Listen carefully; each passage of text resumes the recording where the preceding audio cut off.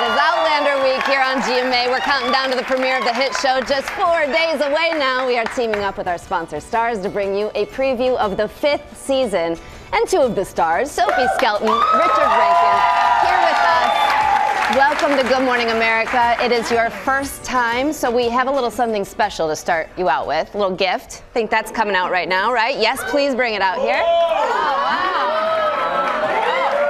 There you are. There is a... That's right. Oh, look at that. The Mr. and Mrs. Oh, that's cute. Yeah. Thanks. And that's that is so because your characters get married in the first episode. They do. Yes. You don't have to hold on to it, Richard.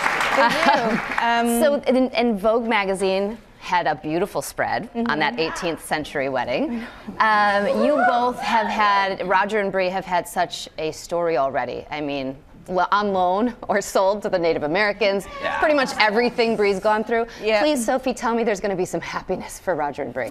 I mean, as with standard Outlander, there are complete moments of happiness. We ease you in with the first episode. It's beautiful. It's such a family feeling. It's such a celebration.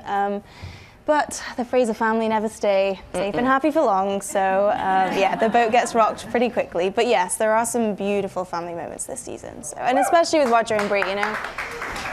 Yeah. Well, we're looking forward to that. One of those moments, I know we have a clip from the wedding that you're doing something not so 18th century. It's very modern.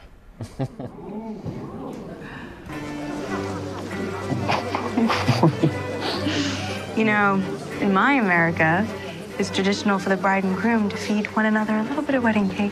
Oh, good. I wish you'd told me first. There was me thinking that you were just trying to shut me up for a minute. But a wife should never dare contradict her husband. Oh, it's my turn. Oh. Thank you.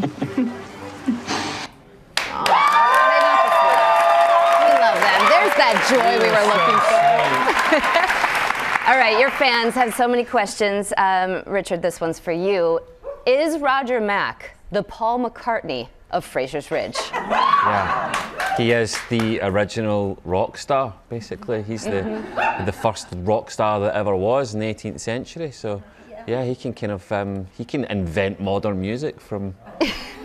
right where he is. It's funny you use Paul McCartney as a reference because we were saying actually Roger could just write all the Beatles music and then just completely take credit for it. Yep, there was a film just about that, so you guys just follow in those footsteps. Yeah, right? I think that makes sense. And then I got a private concert. I know, I'm a lucky lass, all right? But I got one from you when I was on set in Scotland. And I'm gonna tell you right now, that is the superpower of Roger, of you. Well, yeah, I think that is Roger's superpower. He's that's how he communicates with his voice, through song, through history. You know, he's an orator, and that's his part of his very limited skill set for the 18th century. We could listen to this all day, and we're going to get a lot more of that. Thank you both so much for being here. Congratulations on season 5, by the way.